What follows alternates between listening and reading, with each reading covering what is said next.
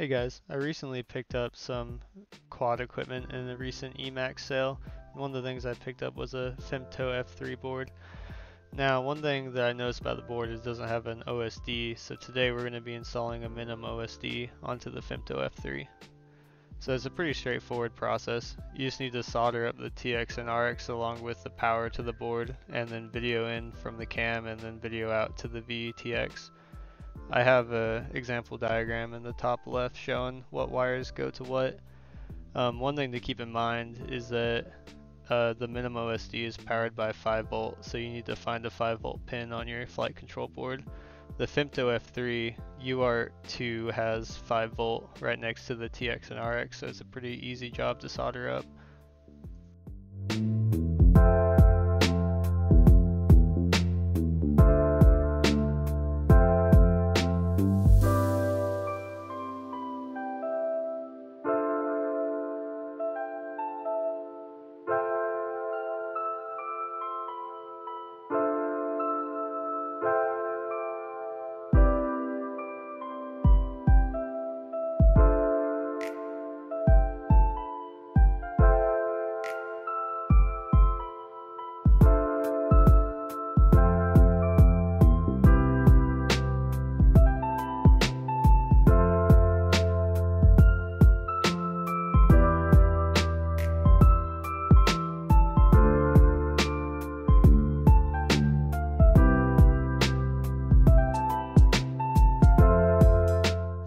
Now, in terms of finishing setting up, one thing I had to do is flash new firmware to the minim OSD because it came with version 1.2 but needed 1.9 and it needed to be configured for betaflight.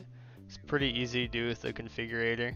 There's a lot of different settings in here so you can configure your board, although you do need to pay for the software if you want to change the actual OSD settings. But to flash the firmware, you just go up to flash, select the configuration you want, select the board you're flashing to, and then set it to betaflight if you're using betaflight. Now, flashing is free, you don't need to get the paid version of the software. However, you will have a lot of stuff on your screen if you don't get the paid version to disable some of the elements. Here's everything after I got the OSD in. It's a little bit cramped, but I'm going to end up replacing this camera. I got it as part of the Emax sale too, but I'm not very happy with it.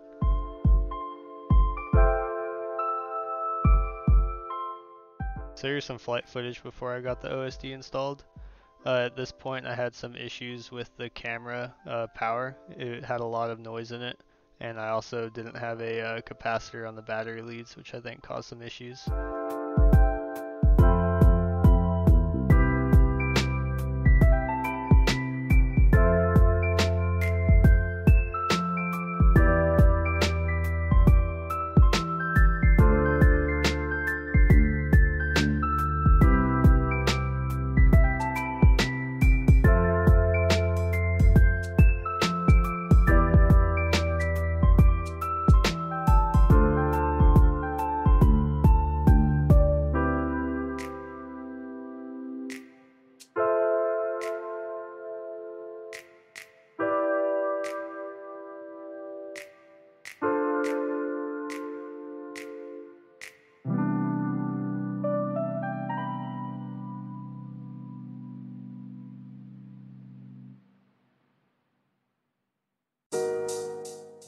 And here's some flight footage from after installing the OSD.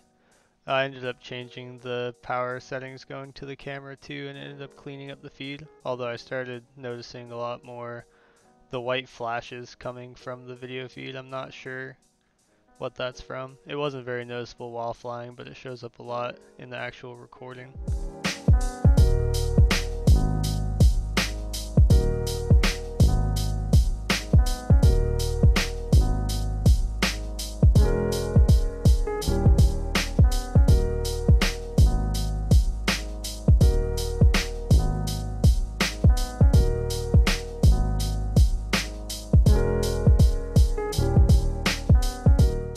So I think I'm going to end up replacing the VTX and the camera.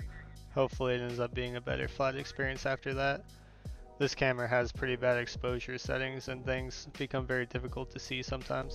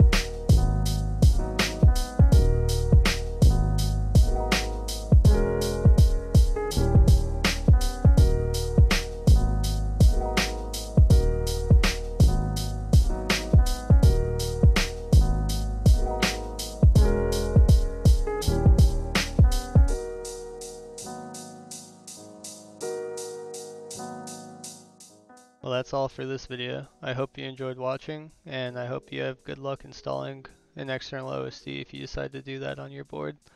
Although honestly, it's just easier to get a flight controller that has a built-in OSD.